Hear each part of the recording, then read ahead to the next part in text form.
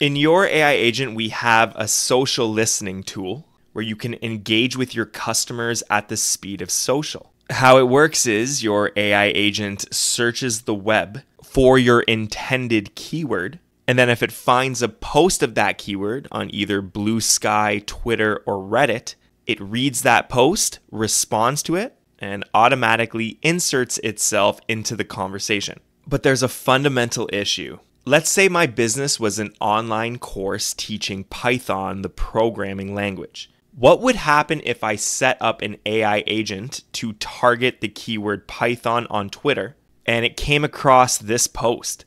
To quote Monty Python, "You don't vote for kings." Well, the AI agent would see Python and it would respond to this post. But this has nothing to do with the Python programming language. So my post would be wasted.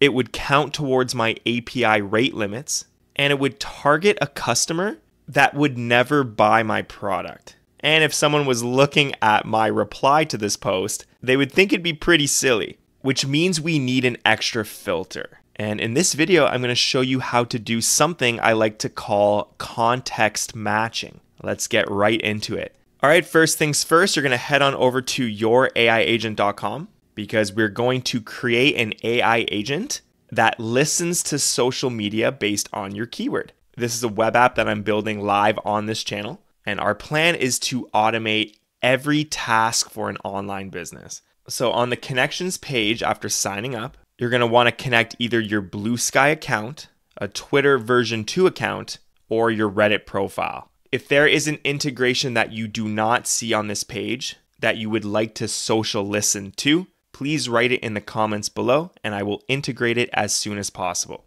But in this video, we're going to do Blue Sky. So after clicking on the tab, we need to name our integration. I'm going to call it my Blue Sky account, and then we need your username and password. Your username and password is what you use to sign into Blue Sky. When you go to this URL, bsky.app, my username is heywesfrank.bsky.social. Your username will likely look like this as well. And then I'll enter my password here manually and then click connect. If everything is good, you're going to get a notification. It says your Blue Sky social account has been connected. I can click OK. And then you'll see it at the bottom of your connections page like so. Next, I'm going to click home and we're going to scroll down to the social listening tool and click start now. Stay ahead of the conversation with social listening. This agent monitors Reddit, Twitter, and Blue Sky for mentions of your chosen keyword, brand name, or hashtag. When it finds a match, it instantly replies to the post using your customized agent prompt or AI preferences. It's perfect for managing your brand's presence, engaging with your audience, and jumping into relevant discussions effortlessly. So first you want to choose your connection, and this is going to be either a Blue Sky connection, Reddit connection, or Twitter connection. Next is your reply settings. So how often do you want to reply to new posts? The recommended interval is once every 4 to 6 hours. So let's do every 4 hours. And next is the listening keyword. So this is one keyword, brand name, or hashtag that you want the agent to monitor for mentions. And like in the example at the beginning of the video, I'm going to write Python. But now we have an option to provide listening context. So I'm going to toggle this on. And in this section, it says, describe the exact context or meaning of your listening keyword. We want you to specify what's relevant or irrelevant. And here is an example. So only respond to references about Python as a programming language. So for example, libraries, code, or snippets, and ignore anything about snakes or reptiles. Or I could even write or Monty Python, as I saw in a previous example on Twitter. So what is going on with this listening context option? And this is for all of you developers, for all of you that like to get inside the weeds. So we have a social listening context layer, an extra layer that goes after the post is received. And it basically works like this. So the system prompt that we're sending through, and we're using structured outputs in the OpenAI API. We're saying that you are a content filtering assistant and your task is to look at 2 pieces of text. So a context prompt, and that is something that you provide as the user, and then the social media post. You need to decide if the post matches the context prompt well enough that the user should respond to it. And we want the agent to only output the word true if the post is relevant to the context prompt, or false if it is not. And with structured outputs, we get this exact word.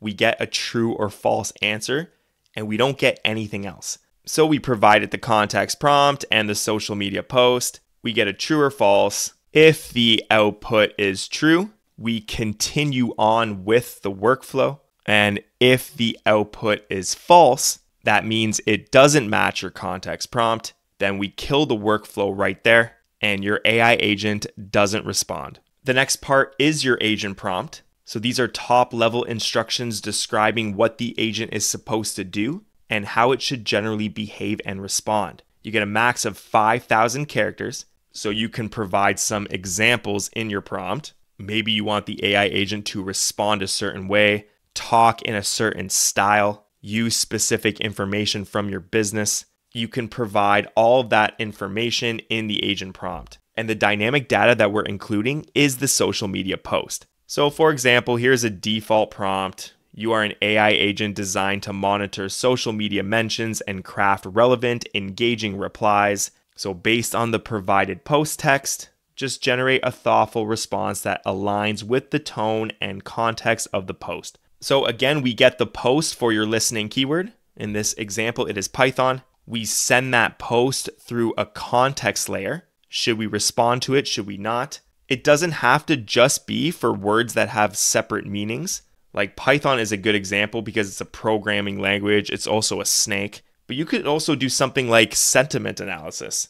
If it's a positive response or if it's a positive post, I want you as the AI agent to respond. If it's a negative post, I want you to ignore it. If you can think of other cool use cases for this context layer, I'd also love to hear it. Please write in the comments below. But anyways, I can now click Start Agent. It takes me to the Actives workflow page where I can see all of my running workflows and AI agents. This is a test account where I'm testing all the agents. But anyways, if I click on the info button, you can see the latest post, the reply from your AI agent, if it matched the context, when the next check is going to be, if there are any error logs. And then you can also edit this agent at any time and change any of your settings.